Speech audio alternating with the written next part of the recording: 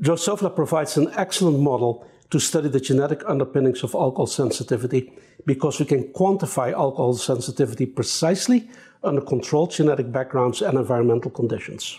Current methods to measure alcohol sensitivity in Drosophila test groups of flies.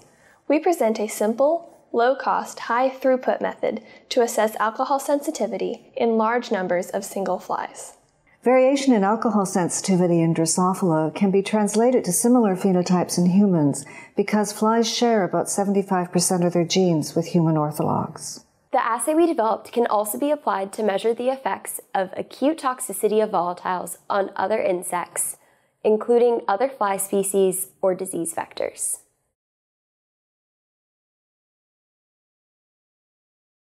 Begin by creating a cardboard template of a 24-well cell culture plate. Trace around the plate and cut out the designated area. Then use the cardboard template to create a piece of small insect screen mesh the size of the plate. Place a small line of hot glue around the perimeter of a 24-well culture plate and affix the screen mesh on top of the wells. Then use the hot glue gun to secure a wooden craft stick to 3 sides of the culture plate. Prepare as many plates as can fit in the filming chamber. To create the filming chamber, cut a hole the size of the video camera lens on one side of a polystyrene box, and an additional slit on the size of the illumination pad on the opposite side.